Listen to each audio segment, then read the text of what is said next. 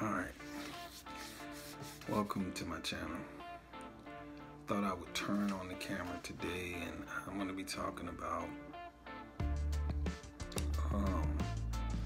something that's been in the news a lot lately, and it's been the relationship between Jay-Z and Aaliya.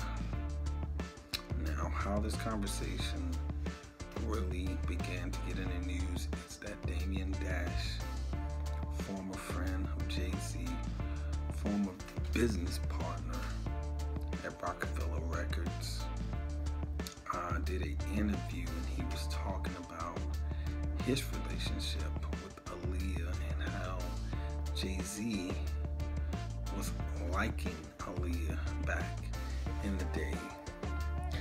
Now, this is before pre-Beyonce, and so Jay-Z was liking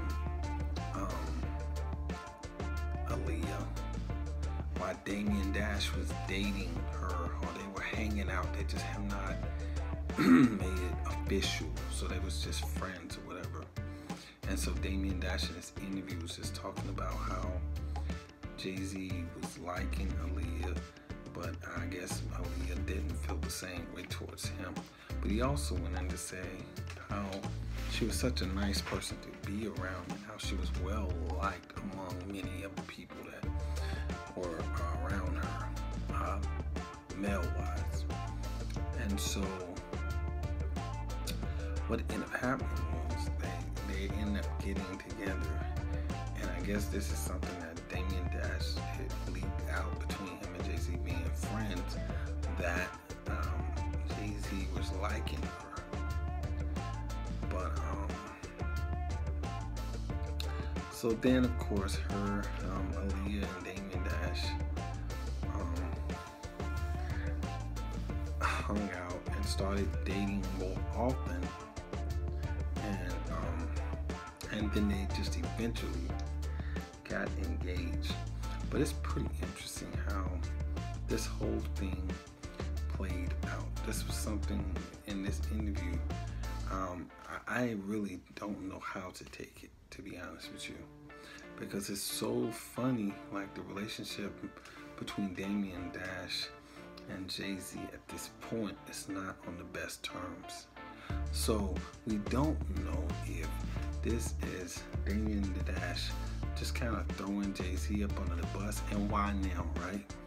So that's the question that a lot of people may ask right now at this particular time.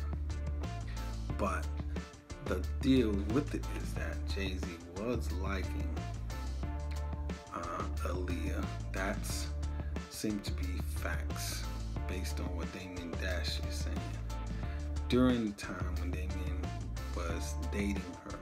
But like I said, it was no commitment there. So it's just interesting, but this is something that's really been in the news a lot lately. So it is true that Jay-Z was trying to date Aaliya back in the day. So